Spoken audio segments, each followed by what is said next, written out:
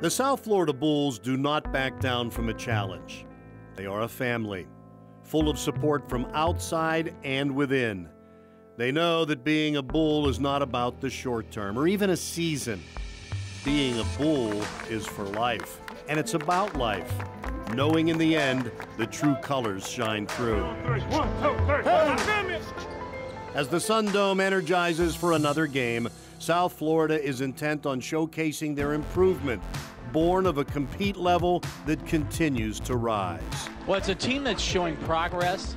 They may not show it on the scoreboard, but when I look as an old coach at the things that Murray Bartow is trying to do with this team, the way he's holding them accountable on both ends of the floor, this is a team that is making progress.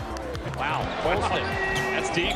They have size and experience at the point. That's Gino Thorpe. They're trying to find an identity on both sides of the floor. Mike Bibby, the freshman, slowing it down and finding Thorpe.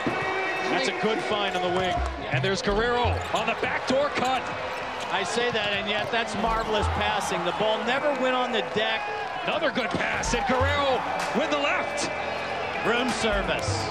Little bits and pieces that are starting to turn around for this team. Ziegler, nice up and under move. There's Da Silva. Ruben Guerrero wowed them with his fifth double-double and a season-high 16. Not enough for a win against Tulsa, but the Bulls competed hard. The American Conference on ESPN. It never feels like winter in Tampa. Another gorgeous day near the Bay. We are inside the Sun Dome for a matchup between two teams who have been tested in many ways this year. USF hosting Connecticut. Luis Santos corrals it. Santos with another opportunity, and he finally puts it home.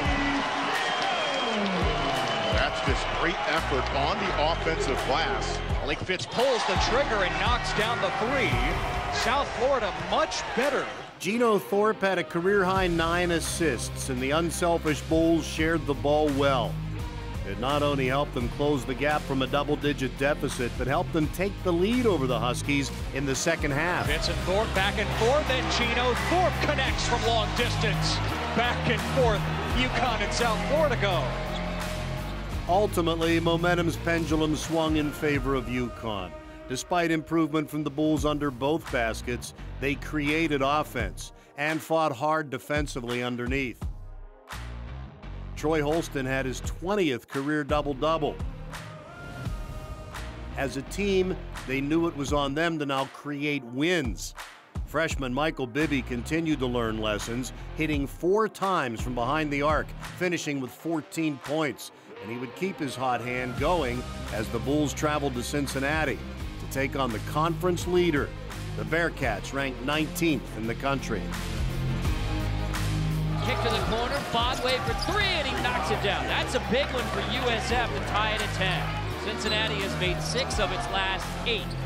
Bibby hits a much-needed 3 for USF. Holston gives it into the hands of Bibby with 2 to shoot, has to heave it, and nails it. Bibby was reaping the benefits of his hard work in practice. At a very difficult venue, he had 17 points, 11 in the first half, and the Bulls gained valuable experience against a team without a conference loss.